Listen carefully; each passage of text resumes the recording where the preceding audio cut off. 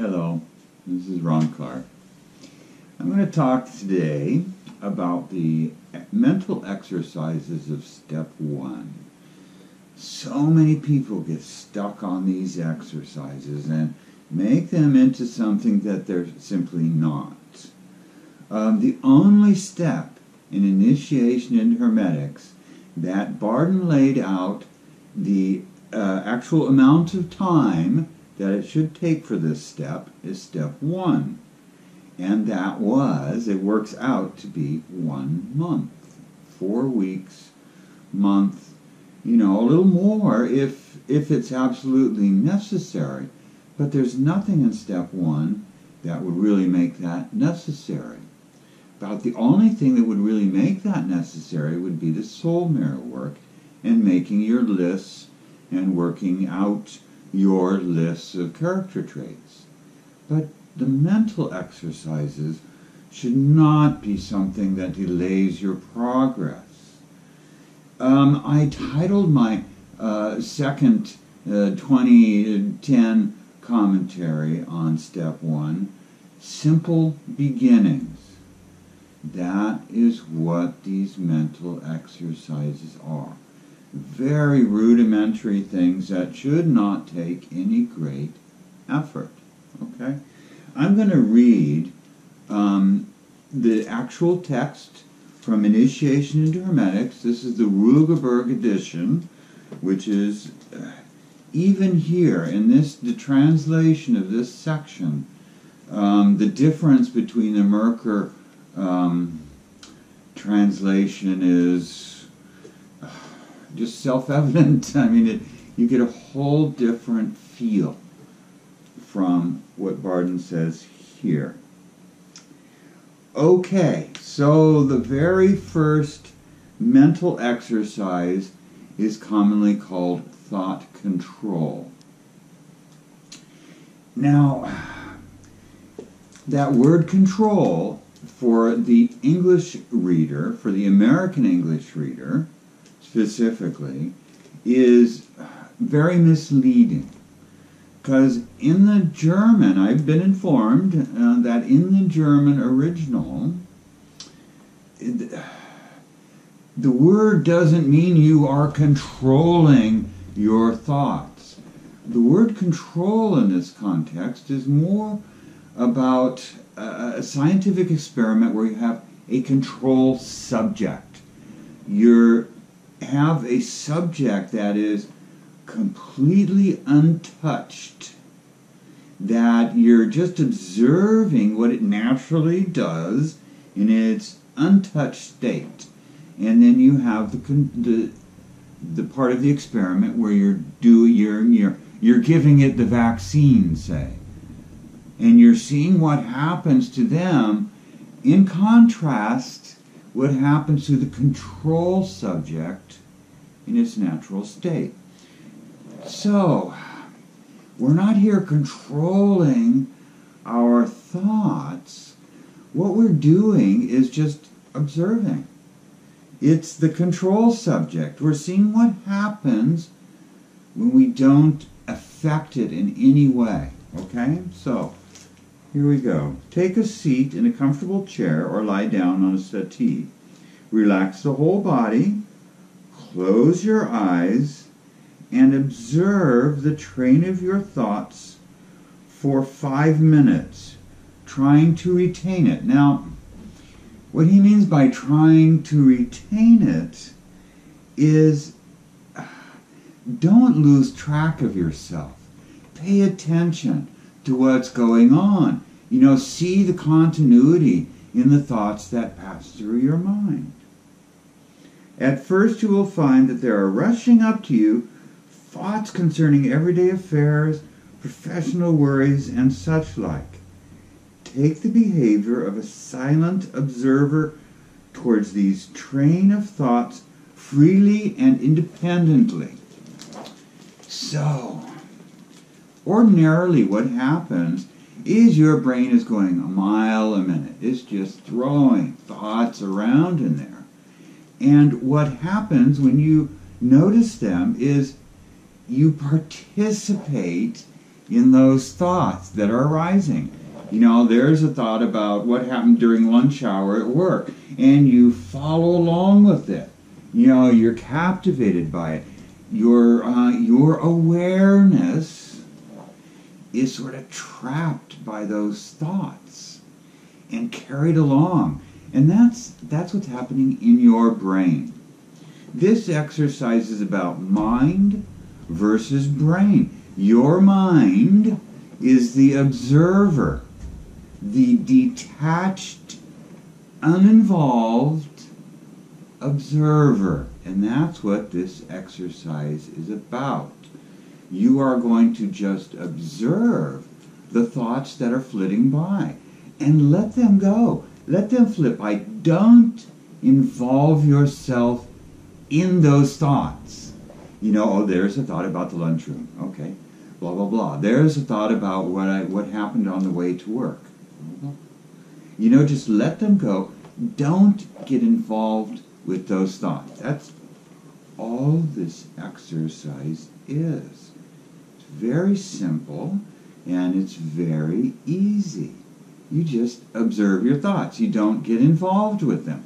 When you do get involved with them, because that's your habit, the brain wants to involve the awareness in these thoughts, and that's what gives the thoughts energy and expands on them and keeps them coming.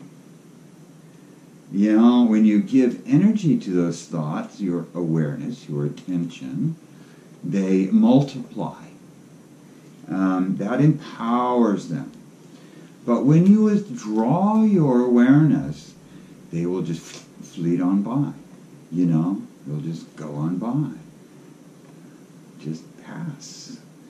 So when you find that you are involved in one suddenly, because again, that's what your habit is, you need to first recognize that that's what's happening. You need to be self-aware enough during this exercise. That's what he means by, you know, pay attention to the thoughts. You know, keep track of what's happening in your brain. So that puts you in the observer mode. But when you have become involved with a thought, recognize that that's what happened. Number one, recognize, oh, I'm involved in this thought. You know, what I'm supposed to be doing is just observing it. So stop yourself. Stop your involvement in the thought and reorient to the observer. So let go of the thought and start observing again. You get caught up in another thought. You recognize what's happening. You let go of the thought.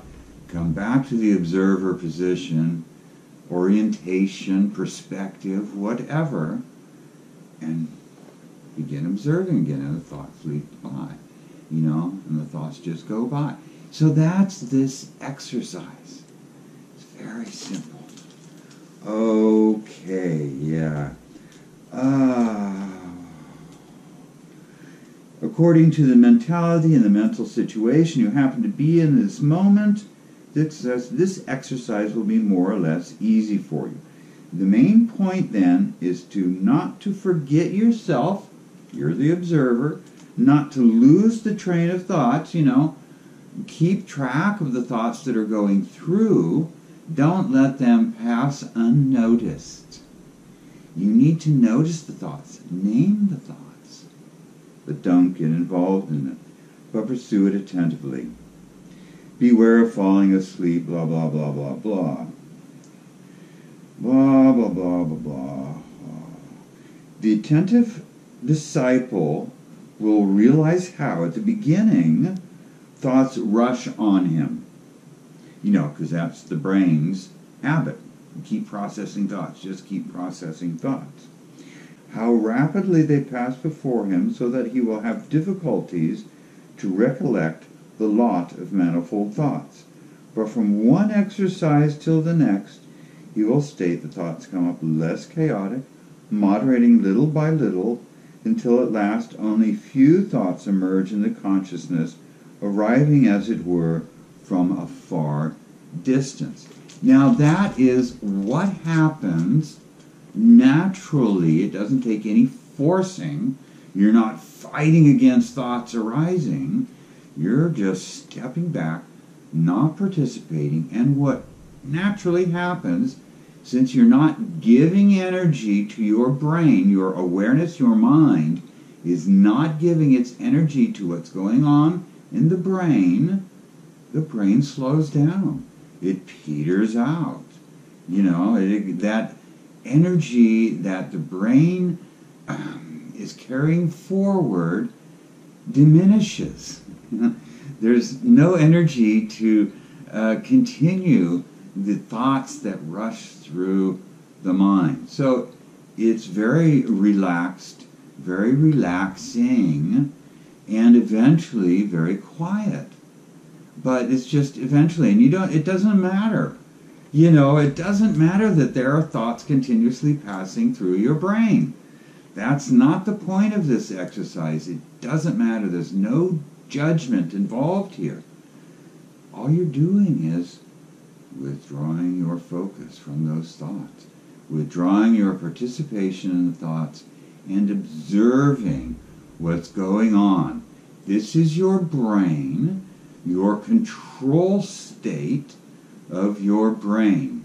This is what your brain is in its natural state without the participation of your mind.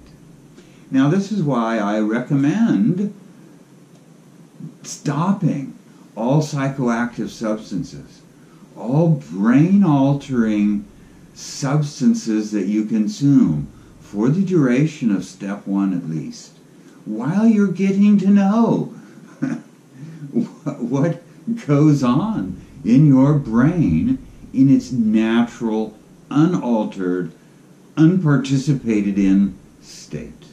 Okay? So this is where it's important, because you want to know what your brain does. This is important information to have. As a magician, you need to determine what goes on in your brain. In a sense, you are taking control of your mind. It's your mind that you are controlling here, not your brain. You have really no control over your brain. Your brain is this organic thing that just naturally does certain things. It processes thoughts. It processes sensation. It does all these things that are separate from your mind. And here, you, as the observer, you're shifting your awareness to your mind as opposed to your brain. And the mind, this is what you are learning to control, because as a magician, you must control your mind. You are going to learn how to place your mind, your awareness, your focus wherever you want and keep it there for however long you want. As a magician, this is just basic. This is something you must learn as a magician, and it's very easy to learn. It is one of the fundamental powers of mind, okay?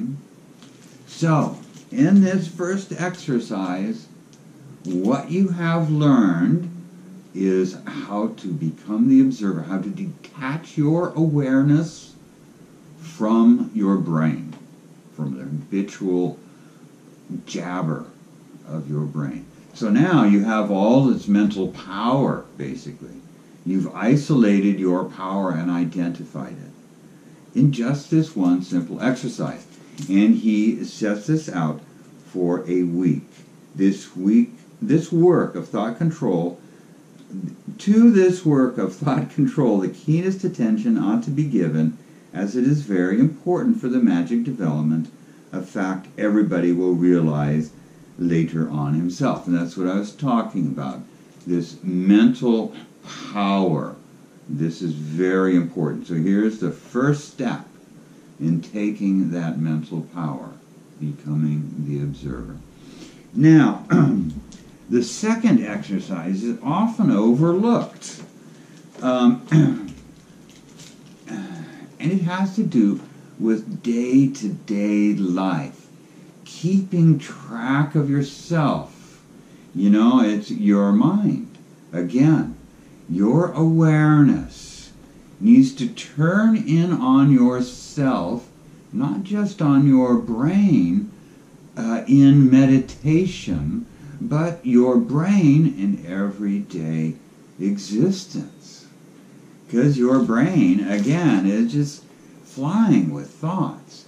So seldom are we actually, applying our whole awareness to what we are doing, to what's directly in front of us in the moment.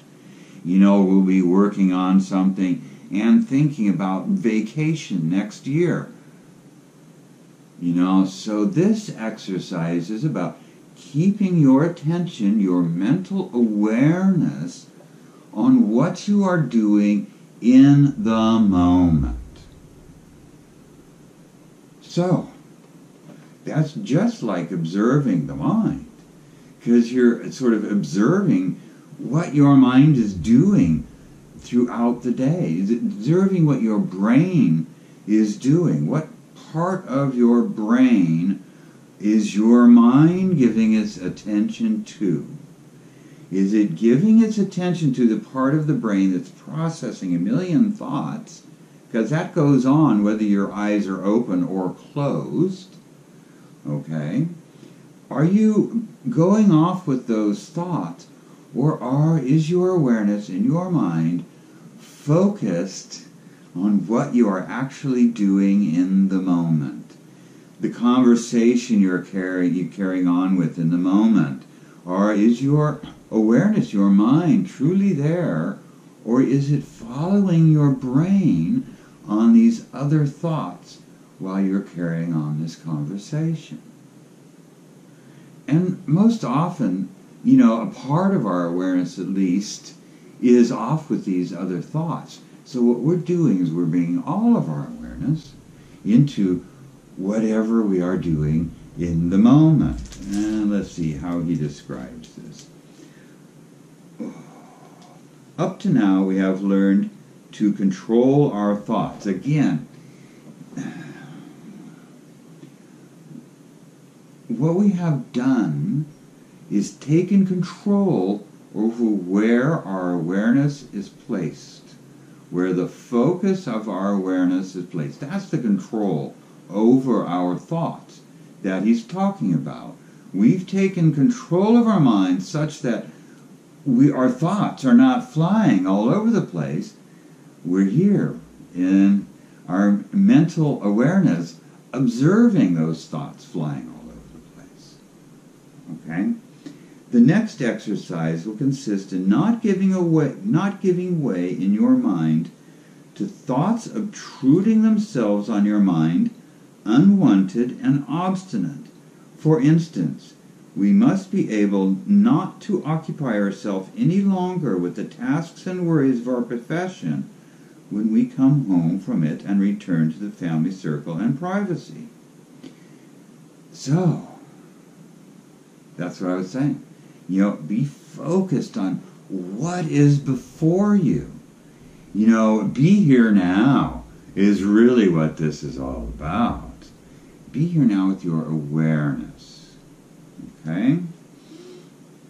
All thoughts not belonging to your privacy must be set aside and ought to manage to become quite a different personality instantly. This is kind of a silly example that he's giving, and just the other way around in your job, all of your thoughts have to be concentrated on it exclusively, and we must not allow them to digress or wander, say home, to private affairs, or somewhere else. This has to be practiced time and again until it has developed a habit. In other words, you're going to lose it throughout the day, and your mind sort of wanders and not focused on what you're doing. So, again, just like with the observer exercise, you recognize that's what's happening, and you revert to the focused state of awareness.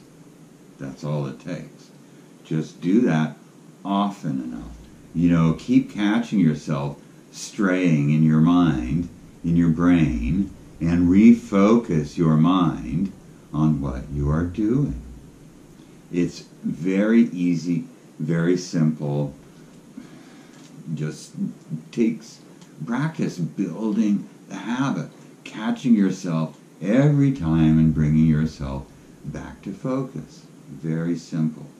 Now, this doesn't have to be perfect before you move on to the next exercise. As he says, having obtained a certain skill in this exercise, you may turn to the following one. Now, so, you're becoming aware of your drifting awareness throughout the day and correcting yourself. As long as you're starting to build that habit in your everyday life, you will start then to practice this meditation. And it's what I call a one-pointedness meditation. The purpose will now be to hold on to a single thought or idea for a longer while and suppress any other thoughts associating and obtruding with force on the mind. Choose for this purpose any train of thoughts or ideation or a suitable presentation according to your personal taste. Hold on to this presentation with all your strength. Refuse all other thoughts vigorously which have nothing to do with the thoughts exercising. Okay. Now, it really doesn't need to be as combative as he implies in this text. And I don't know how the German original really conveys. Maybe softer. So you're not so much fighting against other thoughts as you are focusing your awareness on the one thought that you started with. And it's a thought, an idea. And this is where the element section, the theory section of initiation into Hermetics is very handy. You can choose an item from the theory section to focus your awareness on, to meditate on for the duration of your exercise period. Now, he sets a minimum of 10 minutes, and that's a good minimum. But minimums are a real trap. You're sitting there with your watch and timing, oh God, I've got up to 10 minutes, so I'm okay now. It's sillier. Oh, I'm only at 5 minutes, I've got to struggle, and get 6 minutes. The point of any exercise in initiation into Hermetics is to learn and master the technique. And duration is irrelevant. You need to be able to keep a single focus for however long you need to do it. If you only need to have this focus for 5 minutes, fine, it doesn't matter. You need to be able to focus for a half hour if you need, for an hour, for a whole day, for several days at a stretch. You've got to be plastic in this ability. It's the ability that matters, not the 10 minutes that matters. 10 minutes is something good to aim for in the beginning, but you're not going to stop there by any means. What matters is mastering the technique of being able to hold your awareness to a single thought, just like you held your awareness to the observer mode in the first exercise. It's exactly the same. So instead of observing the things that are going on in your brain, you've already learned how to let go of that. You need to focus on a single thought. What happens then is your brain will participate in your mind's focus. And at first, what your brain will do in participating is it will start with that idea and then start taking all these different tangents. Start going off in these other directions that are slightly loosely related to your idea, but then get further and further away. So just like when you recognized that you were no longer observing and you were participating in those thoughts, you have to learn to recognize when your brain takes you off on a tangent. You recognize that it's happened. You come back to your focus on your idea or train of thoughts, letting go of the tangent where your brain has taken you. So you refocus.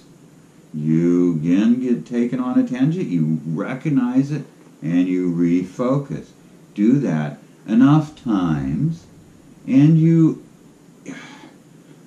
your ability to stick your mind and stay with your mind on a single focus increases every day. From experience to experience, it will increase. Each time you catch yourself and refocus, your power of focus increases and becomes very strong. So what you have to learn in this exercise, in very short order, within a week of doing it, at the most, I would think, is how to focus on a single idea to the exclusion of the brain.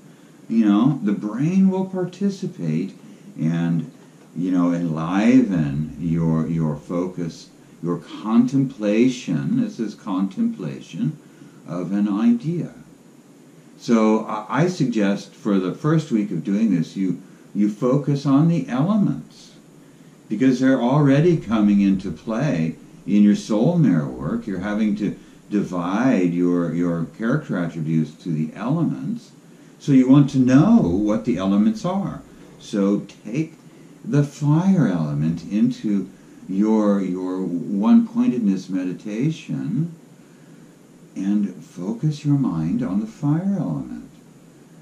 Think about the fire element, explore the fire element, and just the fire element. You just bring your brain back, your mind back to the fire element every time it strays, and focus it on the fire element. Then work with the water element, and then the air element, and then the earth element, or whatever sequence you want to work with. But focus on each of these elements and learn something about the elements in this way. That's very easy. That is actually the third exercise, but really the second exercise, mental exercise, takes up these two parts. Focusing your mind on what you're doing during the day, and then focusing on a single thought. So this is really, you're exercising now the power of your mind that you learned in the first exercise, the power to focus the mind. So now you're focusing on one thought. If you succeed in doing so, you will be fit for a new exercise. Let us then learn how to produce an absolute vacancy of mind. Lie comfortably down on a bed or settee, or sit in an armchair and relax your whole body. Close your eyes. Dismiss energetically any thought coming upon you. Nothing at all is allowed to happen in your mind. There must reign an absolute vacancy. Now hold on to this stage of vacancy without digressing or forgetting. At first you will manage to do so only a few seconds only, but when practicing it oftener, you will succeed better in it. The purpose of the exercise will be attained if you succeed in remaining in this state for full 10 minutes without losing your self-control or falling asleep. Now, let's break that apart. So, you're relaxed in your chair, laying down with your eyes closed. And you want to, at this point, be having let go. You want to have let go of the mind, the brain's chatter. Okay. Now you are in the observer awareness. This is, secondhand to you. This is no problem to you. You've been doing this for a couple of weeks already. And you've gotten to the point where you can focus your mind on a single idea. So where you are going to focus your mind at this point is not on an idea, but on the silence. The silence of an empty mind. A mind without, any awareness of thought. So you want to shift your awareness from what the brain might be doing to that silence, that emptiness. That's all. You just focus on emptiness.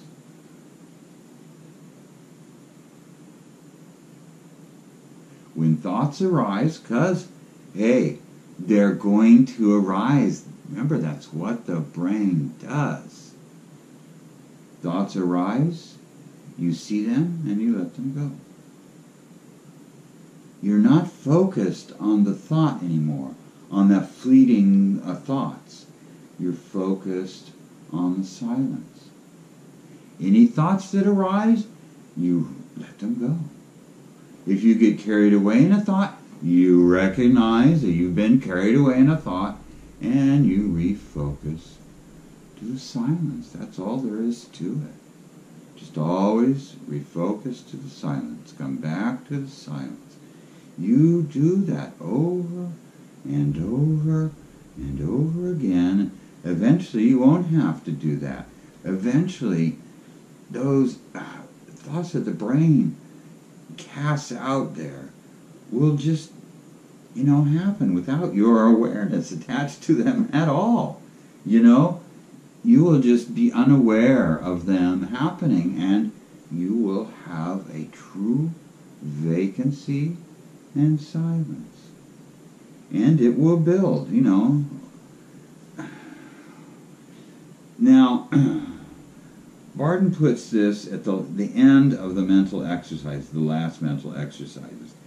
In how I've scheduled step 1, you do the observation, the thought control, observation for the first week, just exclusively, twice a day for the first week. In the second week, I introduce the single-pointedness meditation. So you keep doing the observation while you start doing the single-pointedness for the second week. And by the end of the second week, you will have gotten the one-pointedness. You will have done it enough times that it's comfortable and it's no problem to just focus your mind on a single idea. So you're doing both of these exercises for the second week. Now the third week, I introduce, the exercise of focusing your awareness throughout the day on what you are doing. Hey, that's going to be for the rest of your life.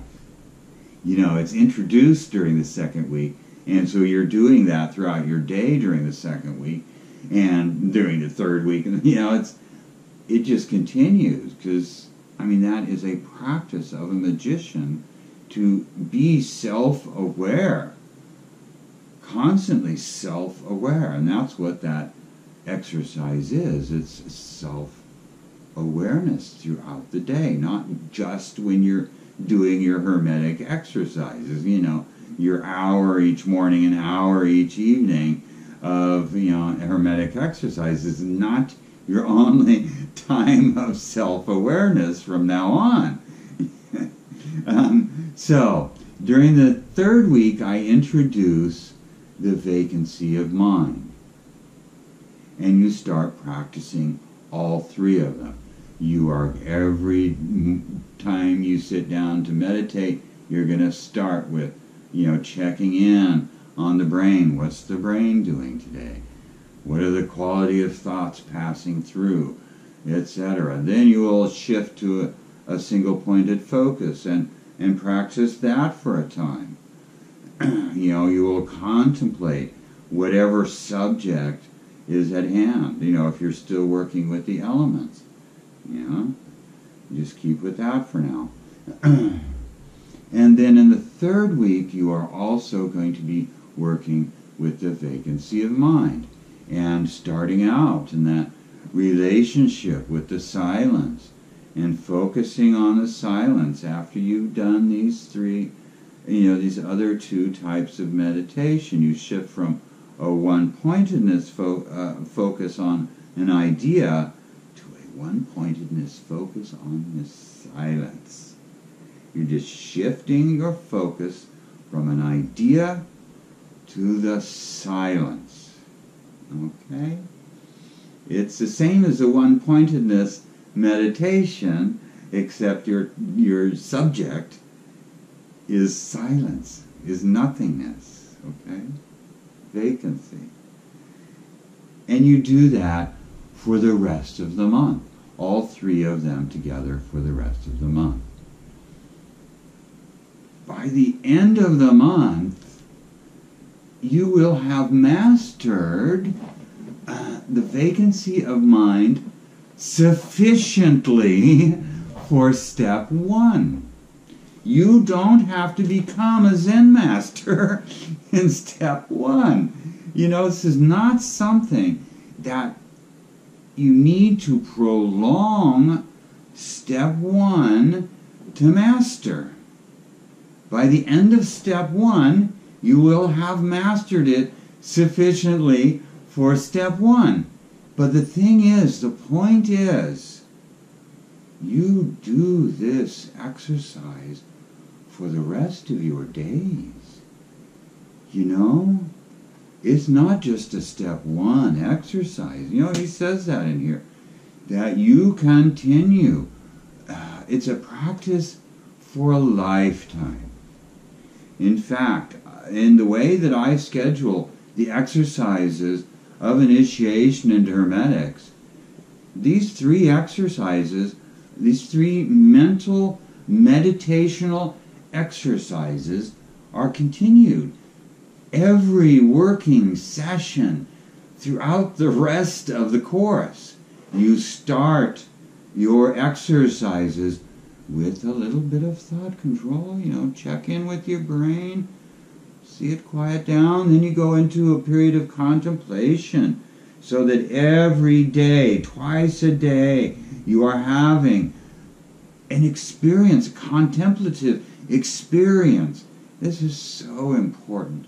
You need to contemplate so many things throughout your magical training. You're not going to ever have a lack of things that are going to require your contemplation. And then you go into the silence, the emptiness. And this eventually nurtures your soul, the silence, the vacancy of mind. And it changes. Throughout the years of doing it, it will change so much. It's such a rich experience, an enriching experience. You will discover so much in that silence. That silence is not a quiet place, So, and you will learn what's there as you progress in that exercise.